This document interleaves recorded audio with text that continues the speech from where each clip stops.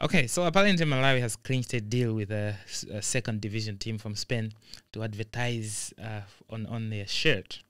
Fine, and we should be patriotic and hail this deal. The newspapers were like, "Oh, landmark deal. This is it. Never been done before." Fine, fine. I'm fine with it, and I don't want to come out as a sourpuss, someone who doesn't appreciate that the steps that the people are taking, to bring tourists to Malawi. And according to the press release that they put out, it says this is a gracious offer for the brand as it comes at no cost to the ministry and Malawi as a country. Now, this has me questioning several things. A sponsorship deal that will not cost Malawi anything. So how will it work? Why is it a sponsorship deal if we are not paying anything, if we are not coughing anything? So who's paying? Are you saying that a team is offering free space on their shirts? The team that needs money is in the second division in Spain. Very poor by standards. So what is happening here? Who is not saying the whole truth here? Where is the MOU? Can we see it? There is no way they can offer space on their shirts for free. But that is not even the issue I have with this whole story. My issue is if it's free, then fine. But if something has been paid, then probably the data was not looked at, because people. I have data, and some people are doing research. You go to Mzuzi University, there are the likes of Zandifuta Kankuni, a professor there. He looks into these issues. Which are the countries that send Malawi tourists the most? Most of them are around us. So we have the likes of Zambia, Mozambique, and these are the people that pump most of the people that come to Malawi. But these people come for trade, so we can't count them as tourists. The people that come as tourists, though.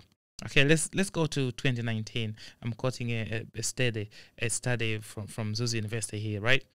So in 2019, the most people, international tourists, in terms of tourism. So we had the United States, the UK, Germany, and Australia. These were the biggest givers of tourists. In 12,000, 10,000, that's a lot. Spain 0 or 5, negligible for the purpose of this one. The thing is, if you go to Spain, those people speak Spanish. They usually go to Spanish-speaking countries.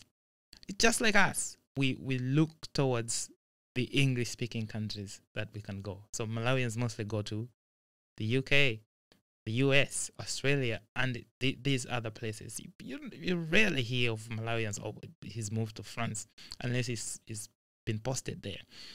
So it's inherently not scientific to go to Spain, number one, a country that doesn't speak our language, a country which does not provide tourists. Well, someone will say, well, look, isn't that not the place where you should go to look for people to come here, I would say no. Why? Because this sponsorship deal, the second division, in the second division, is not beamed on any major TV station. A very small station, like 2 stations that beam this one. Nobody watches it, and the viewership is negligible. Now, the people that do all the backpacking, we know in Malawi, the guys that come on bikes and stuff like that, those people are from the UK and the US and Australia and Germany. We can go to England, sponsor non-league teams. We already have connections with these guys. You go to Scotland, these people, if Malawi was ever colonized by any other country, it has to be Scotland. Let's go to Scotland. Let's go to the UK, Australia. Sponsor a team. You don't even have to sponsor a team because we need the money here, right? There are so many things that need finances. We couldn't probably waste that much money giving a team. I think Rwanda is paying millions of dollars to be to be on the shirt of Arsenal. So they don't come free, these things. Okay, that's number one. Number two, there are better ways to bring in tourists. First of all, the people that come to Malawi are niche tourists, mostly backpackers, people who are looking to save, and people who are looking to go to places that are not popular. Okay, you can go on YouTube. There are people like the Best Ever Food Review Show. You know, we've got Drew Brinsky, you know, who's gone to all these other countries. There are people who do angling. Sponsor people like those. They should come to Malawi. Their audience are the travelers. If you go to you know TripAdvisors, people go into these small chat rooms to look for places to go and to go hiking and to go backpacking. That is how you bring more tourists. Target the places that where we already have a connection. The United States, you know, the UK, Germany, Australia. Number one. Number two, do it intelligently. Okay, you can go a local a team like Wrexham. I think some guy from the US sponsored a local team in England. It blew up, and so many people are visiting the place and stuff like that.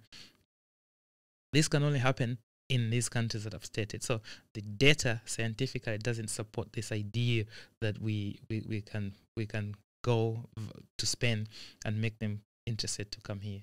No, it won't happen. Number one. Number two, this narrative that we're being told that this is a free deal is also not good. I don't believe it for 1 minute.